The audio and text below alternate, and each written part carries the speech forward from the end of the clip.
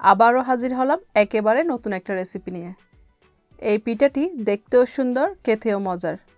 শুধু কালারফুল তা নয়, এর লেয়ারগুলো মিষ্টি রসে ভরপুর। ভিডিওটি শেষ পর্যন্ত দেখতে থাকুন। ভালো লাগলে লাইক করবেন, সাবস্ক্রাইব করবেন।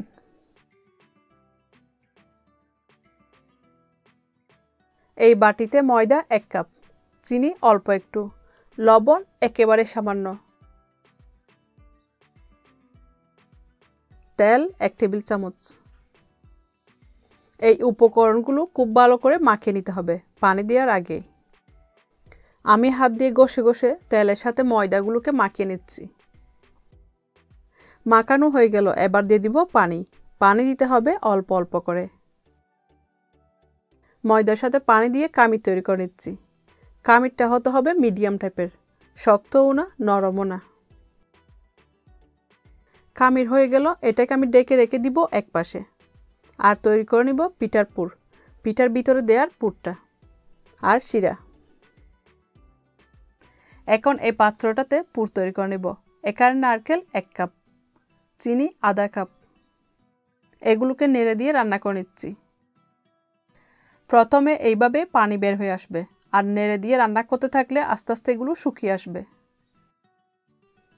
এটা একেবারে সাদামাটা একটা পুর, এখানে আপনারা অন্যান্য উপকরণ দিতে পারবেন। আমি শেষের দিকে এখন ঘন ঘন নেড়ে দিচ্ছি আর পুরটাকে তৈরি করে নিচ্ছি। এর থেকে আর বেশি রান্না করতে হবে না। এটাকে আমি এক পাশে রেখে দিয়ে তৈরি করে নিব শিরা। এই পাত্রটাতে শিরা তৈরি করে নিব। চিনি 1 কাপ, পানি আধা কাপ, এগুলোকে নেড়ে দিয়ে সিদ্ধ করে নিচ্ছি।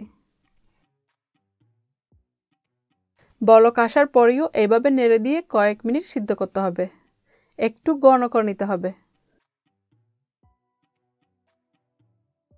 ঘন করার পর দেখুন, এবার আমি এই পাত্রটাকে ডেকে রেখে দিব এক পাশে। এরপরেও ঠান্ডা হয়ে গেলে পিঠা ডুবানোর আগে হালকা একটু গরম করে নিব।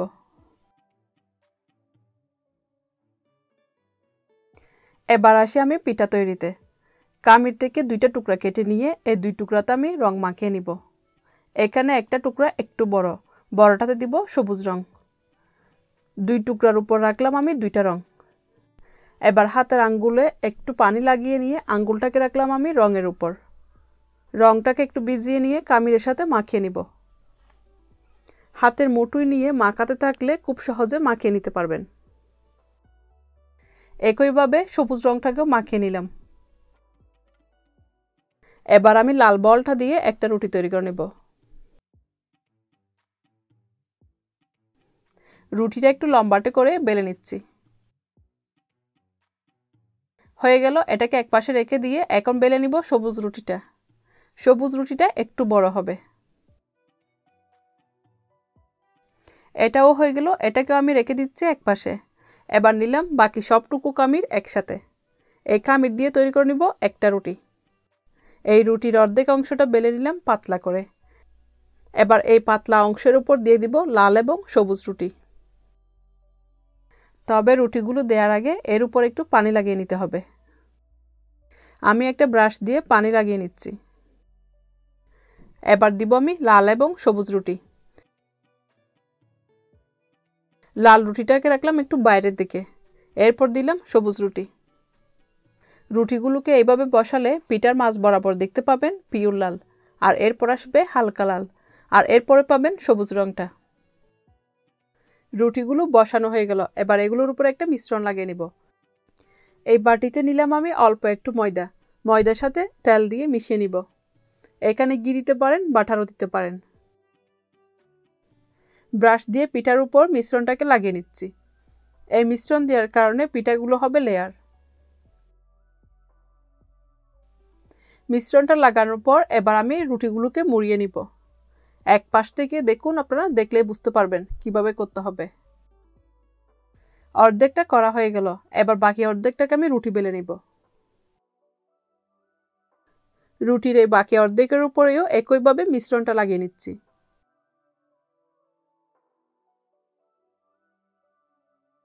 সম্পূর্ণ রুটিটা মোড়ানো হয়ে গেল। আমি এখান থেকে এক টুকরা কেটে নিয়ে এটা দিয়ে আমি পিঠা তৈরি করে দেখাবো। এই এক টুকরাকে আমি কেটে নিলাম লম্বালম্বিভাবে। কেটে নেওয়ার পর এই 2 টুকরা দিয়ে করব 2টা পিঠা। পিঠা করার আগে আরও একটা কাজ করতে হবে। এই এক একটা টুকরার প্রান্তের অংশগুলোকে একটু জড়ো করে নিতে হবে। এইভাবে চেপে দিলে রঙগুলো একটু নিয়ন্ত্রণে থাকবে, না হয় সবুজটা যাবে একদিকে, লালটা যাবে অন্যদিকে। আমি ময়দা নিলাম এখানে পরিমাণে বেশি, আপনারা অল্প ময়দা দিয়ে করতে পারেন, তেল দিয়েও করতে পারেন। এগুলো আমি ফ্রাই করব একটু দেরিতে। এর আগে আবারও আপনাদের দেখিয়ে দিব কিভাবে করতে হবে। এখানে 2টা রুটি তৈরি। এবার রুটিগুলোকে উল্টিয়ে দিয়ে নারকেলে পুর দিতে হবে, আর পুর দেওয়ার পর মুখটাকে আটকে দিলেই হবে। একটু লম্বাটে করে পুলি পিঠা তৈরি করে নিতে পারবেন, আর না হয় আমার মতো করে নিতে পারেন। আমি একটা ডাকনা দিয়ে রুটিগুলোকে কেটে নিচ্ছি। উল্টানোর পর এই পাশটা দেখুন একেবারে সাদা, এর মধ্যে কোনো লিক নেই। এগুলোকে ফ্রাই করলে তেল ঢোকারও সম্ভাবনা নেই। রুটিগুলোর উপর পুর দেওয়ার পর এবার মুখটাকে আটকে দিব। হাতের আঙ্গুলে একটু পানি লাগিয়ে এক পাশে একটু লাগিয়ে নিলাম। এবার পিঠার মুখটাকে খুব সহজে আটকে নিতে পারবো।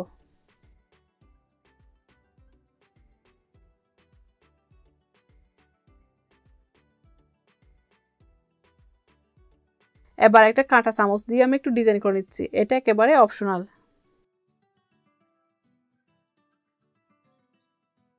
এবার এগুলোকে ফ্রাই করে নেওয়ার পালা। তবে এর আগে আবারও দেখিয়ে দিই কিভাবে করতে হবে। এখানে ধারাবাহিকভাবে রাখা ডান পাশ থেকে খেয়াল করলেই বুঝতে পারবেন। প্রথমে একটা টুকরা নিয়ে এটাকে লম্বালম্বিভাবে কেটে নিতে হবে। কেটে নেওয়ার পর প্রান্তের অংশগুলোকে একটু চেপে দিতে হবে। চেপে দেওয়ার পর রুটি করতে হবে। বাস এতটুকুই।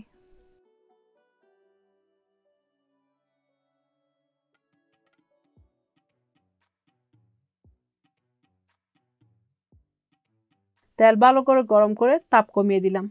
এবার দিয়ে দিব পিঠা। প্রথম কয়েক মিনিট কম তাপে রেখেই ফ্রাই করব, এরপর তাপ বাড়িয়ে দিব। প্রথমে বেশি তাপে দিলে পিঠাগুলোর রং একেবারে পাল্টে যাবে। এবার আমি তাপ বাড়িয়ে দিয়ে এগুলোকে ক্রিস্পি করে ফ্রাই করে নিচ্ছি। ক্রিস্পি করে ফ্রাই করলে অনেক দিন সংরক্ষণ করতে পারবেন। শিরাতে দিলেও 2-3 দিন রাখতে পারবেন, তবে রাখতে হবে এয়ারটাইট কন্টেনারে।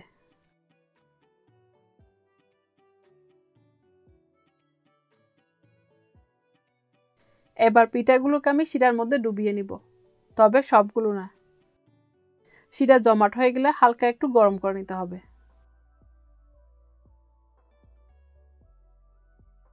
রেসিপিটি কেমন লাগলো কমেন্টে জানাবেন। এই পর্যন্তই, ভালো থাকবেন, আল্লাহ হাফেজ।